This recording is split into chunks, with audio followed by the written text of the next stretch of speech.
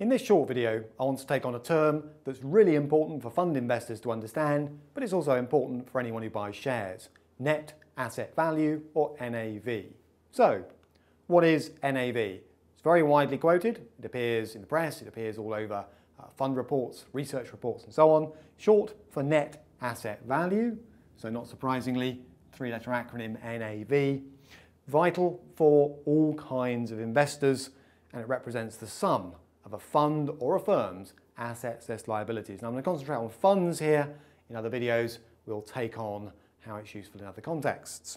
Okay, so balance sheet basics. What is NAV? In a nutshell, it is the difference between a firm's assets and liabilities. Now this is not the balance sheet basics video, but as a snapshot, what that means is that essentially the bigger a firm's assets, the bigger its overall NAV.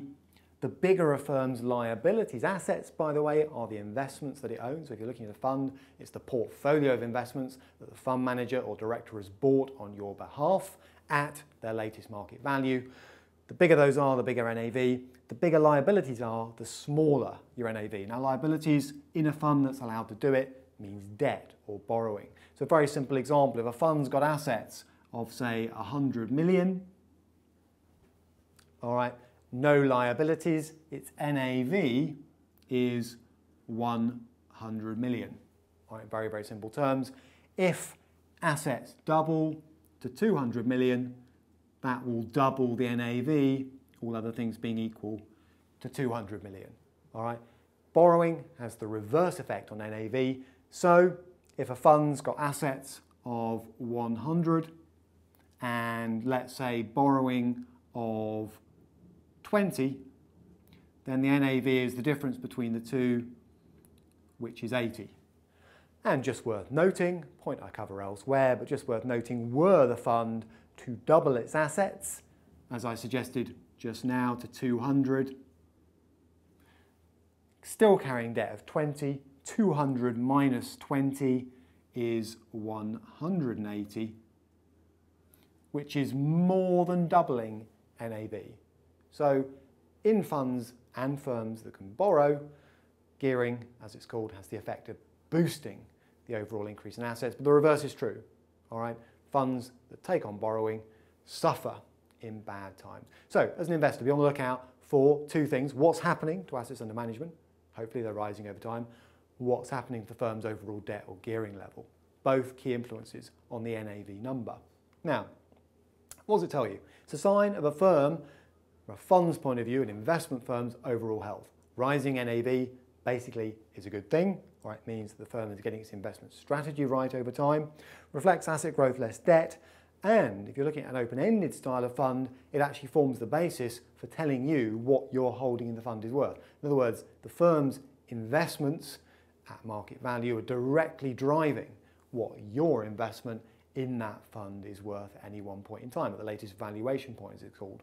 Just to illustrate that, imagine you've got a fund that sat down and valued its portfolio at 100 million.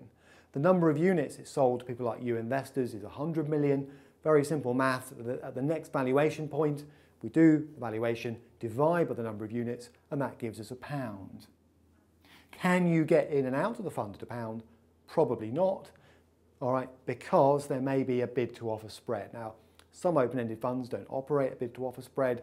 Others do. If there is a bid to offer spread, just bear in mind, if you're looking to buy, you'll probably pay a little bit more than £1. All right, you'll pay the firm's offer price, as it's called. If you're looking to sell, you'll probably get a little bit less than £1. So churning units, i.e. buying and selling them quickly, doesn't make a lot of sense in a lot of cases because you're going to suffer that spread straight away. And in this example, I've made it a 4p for illustration spread. Okay. Now, what does that mean? In open-ended funds, your unit values are being driven directly by the NAV of the fund, and that's where NAV is very important because changes will be directly mirrored in what your holding's worth. Okay, there's no premium or discount with an open-ended vehicle. Now, what I mean by that is there is another sort of vehicle, an investment trust company, okay, where yes, there's an NAV, but it's not directly driving the value of your holding in the vehicle. With closed vehicles, the value of the shares that you hold, okay, is driven by the market, buyers and sellers. All right, they're usually listed on an exchange, can be publicly traded in a normal way. And that means that the market determines what the fund is worth, not directly the underlying NAV. And that's quite an important distinction. Now, I'll come back to that in just a moment. Now, for open-ended funds, be careful, all right? Be careful. Once you've got your head around that basic distinction, the way that works. Some people say, well, okay, if I've got two similar funds, I'll go for the cheaper one. And cheaper I'm going to define as a smaller NAV, because that's going to presumably make the fund a little bit cheaper than one with a larger NAV, isn't it? No, all right? Usually, low NAVs reflect poor performance. And even where they don't, be a little bit careful, because very small funds, charges can eat a sort of disproportionate proportion of the overall value of the fund. So just be a little bit careful. All right, it's not always a good idea to think small in the funds world is what you're looking to invest in. With closed-ended funds, all right, the mechanism for determining the overall view the market takes of the fund is slightly different. You get this idea of a discount or a premium to NAV. What does that actually mean in practice? Well, here's a closed-ended fund that I've made up, and then we'll look at a real one. In the made-up one, we've just got 3 years of performance. There's the NAV. That is the assets held by the fund manager, okay, increasing gently over time. But there is the market capitalization, the price per share of the fund as determined by buyers and sellers. And you can see that here, the two move apart, and here the two move apart. And that's because at the end of the day, the price of the fund isn't being pegged to NAV as it would be with an open-ended fund. So here, you've got a premium opening up, and here you've got a discount opening up. And that's interesting for two reasons. It shows you quite clearly that NAV isn't directly driving completely the value of the fund as far as investors are concerned.